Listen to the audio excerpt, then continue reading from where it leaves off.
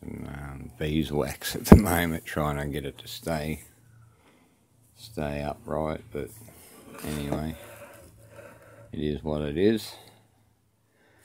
So yeah, so it does make power, and I think if we were to do these coils in series, maybe, and link them up in series, you know, to increase the output, you know, we might be able to do something like that.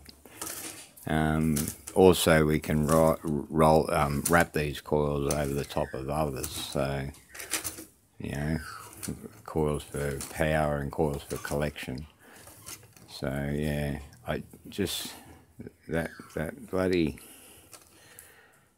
where it's grabbing there, that's actually a join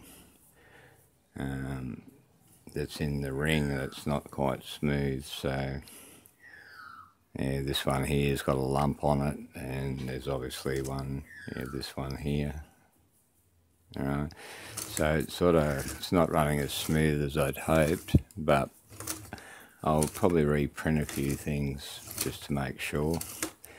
Also, I wanted to say to you, when you go to put your ring together, what I did there, as I was putting the magnets in, I actually got a flat piece of steel, and I sat the pieces on the steel and then put the magnets in as I went, and the magnets were attracted to the steel rather than to each other. It helps hold it in place.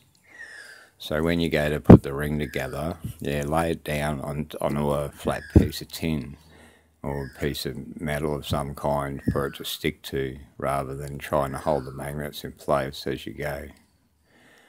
That was another thing I just wanted to point out.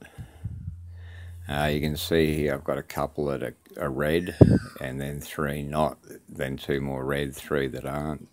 These red ones, these are actually a stronger magnet, and they have a lot more power, so I thought I might be able to somehow use that as a trigger. Oh, damn that. So you can see where it's biting in there. That I've got to fix that. I've got to figure out what's causing that.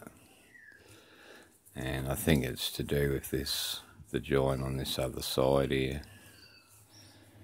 I can't spin it around at the moment, but yeah, I think we're going to do alright though. I think we'll work it out.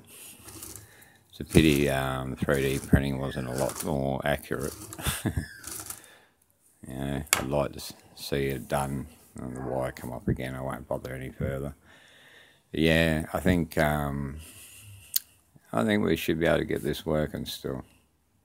But anyway, I'll just wanted to point that out to you as you put it together. Yeah, stick it on a piece of tin, makes it a lot easier. Alright, Spaceman out.